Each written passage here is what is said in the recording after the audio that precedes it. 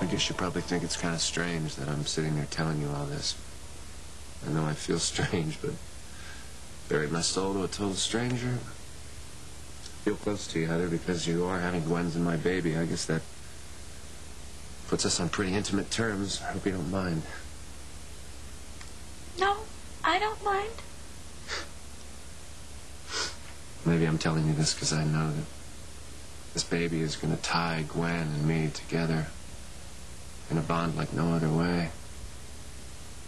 That's a good thing. Because I married Gwen because she was pregnant while I was still in love with this other woman. I took my vows pretty seriously. I tried to be a good husband. It's just when this other woman came around, I couldn't help it. I just couldn't. I lost control. I ended up hurting my wife pretty badly. And I blame myself for what happened to my baby. We lost Sarah. But Gwen forgave me, bless her heart.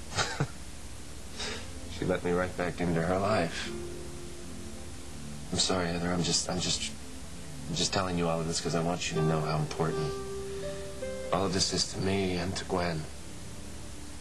You have no idea how many lives you're going to change by what you're doing. Oh, Ethan.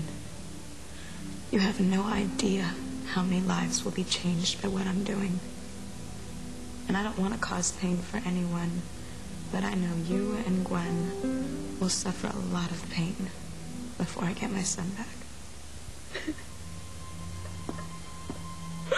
Heather, I'm sorry.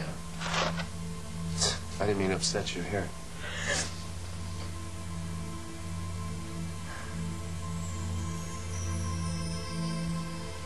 Teresa.